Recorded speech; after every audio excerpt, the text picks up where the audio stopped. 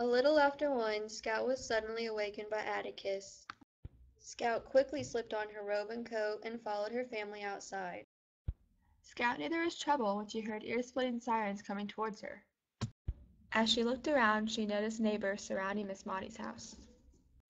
As she got a closer look, she saw smoke and fire coming from Miss Maudie's windows. Atticus pointed toward the Radley place and demanded that they stand on the sidewalk in front of their house. As Jem and Scout stood, they watched the streets fill with men and cars as the fire slowly devoured Miss Maudie's house. When Atticus, Jem, and Scout returned to their house later that evening, Atticus noticed a blanket on Scout's shoulders. He asked where she got it, But Scout didn't know.